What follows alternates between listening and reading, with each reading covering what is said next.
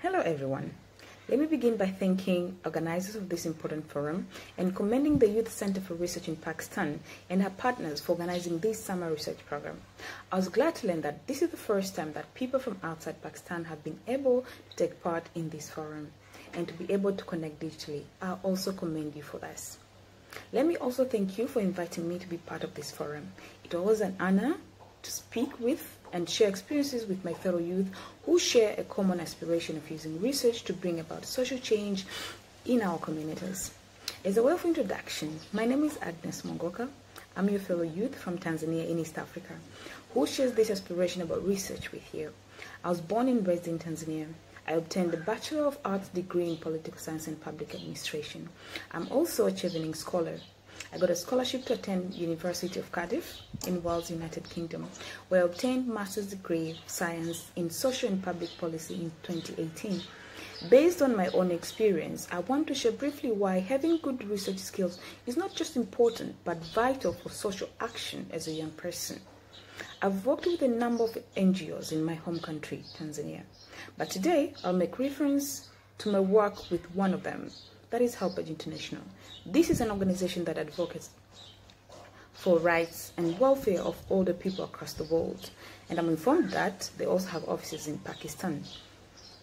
While with them, I quickly learned that as a researcher, you have the authority to recommend what can be done after the research and also critically during the study itself. I was just 23 years old at the time. I recall during one study on intergenerational issues related to aging, youth were only to be taken on board as respondents, but not as stakeholders to be engaged with on the findings and on the solutions.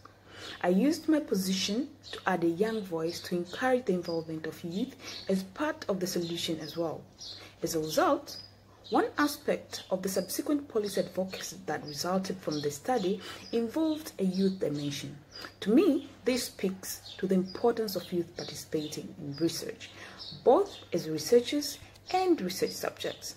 So that's my first message, that you're never too young to delve into research, and that you're never too young to provide recommendation on the process and on the way forward based on your own research for the benefit of your community.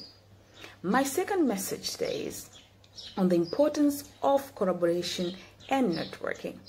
This applies to everyone here, whether your field of focus is economics, or engineering, or business, or biochemistry, or social policy like me. Many of our countries share similar challenges, be they social, economic, political, or environmental. A major one is how to deal with the effects, for example, of climate change, or poverty, or more recently, how to deal with the aftermath of coronavirus. Research, and more importantly, comparative studies, allow us to investigate how other countries with similar challenges have been able to overcome them. And with the advances of modern telecommunication, today's youth are the most connected. In this regard, the wider network you have, the more scope of collaboration with colleagues from across countries and continents, and the better understanding that will be gained. That is another strength of research. As a parting note, I must say that research is not an end in itself. As they say, no research is ever complete.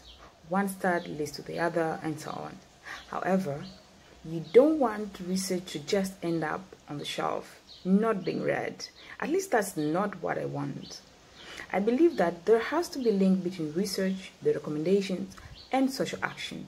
You'll agree with me that we should seek to influence policy based on our research.